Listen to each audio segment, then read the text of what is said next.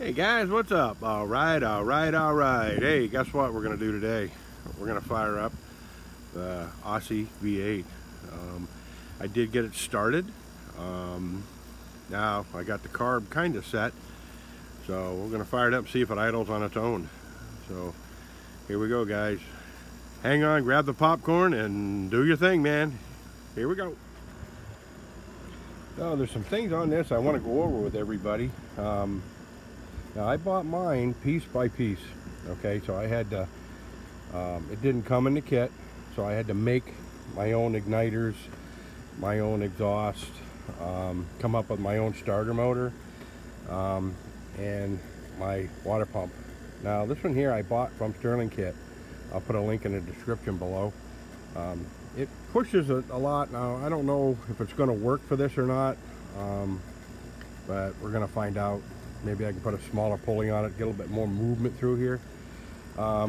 Because now this engine has just first started, so there's a ton of friction going on in here, and it gets hot. So I got my overflow jug here. I got it coming from the bottom into the pump, out of the pump, into the block, out of the block, into the top of the radiator to cool it down, and then back into the overflow.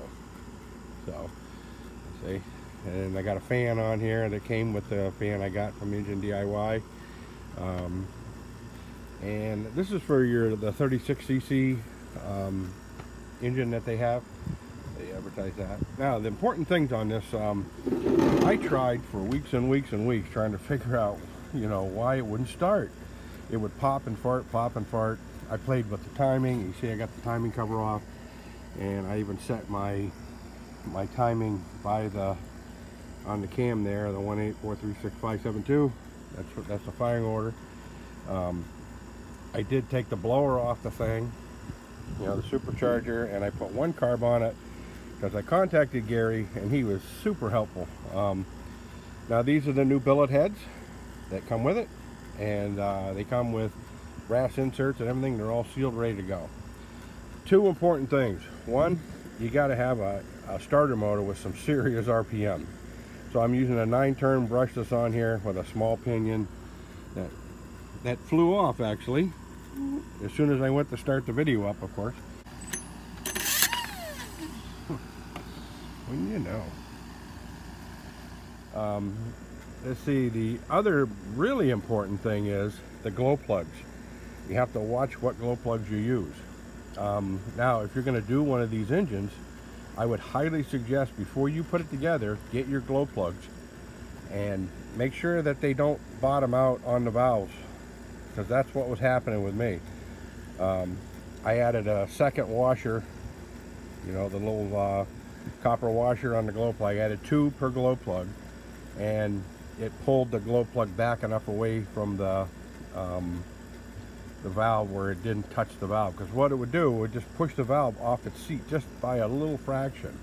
And so now to put the supercharger on, I take these 4 bolts off here, they're screws, pop it off, and a plate bolts right on there. I take this carburetor off and I put that back on the supercharger. But I went through about a half a gallon of fuel trying to start this thing with no avail before I found out the glow plug dilemma, and the starter motor wasn't turning it fast enough.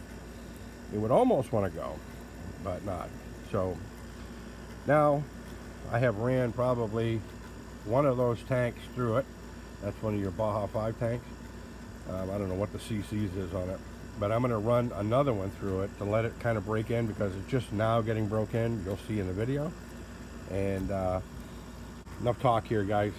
Let's fire this mother up and let you guys hear it run.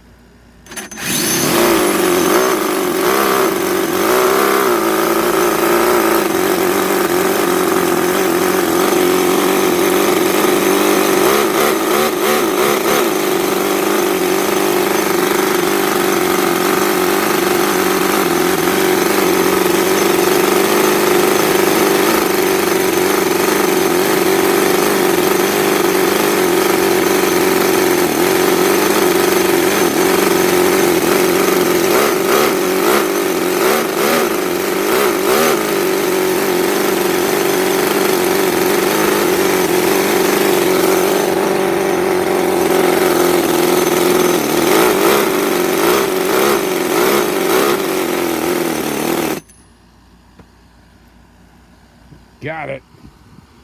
A little more breaking in, and these things heat up pretty good. So stay tuned for more, guys. Like, share, subscribe if you want, and I'll be back with more. Later. Adios.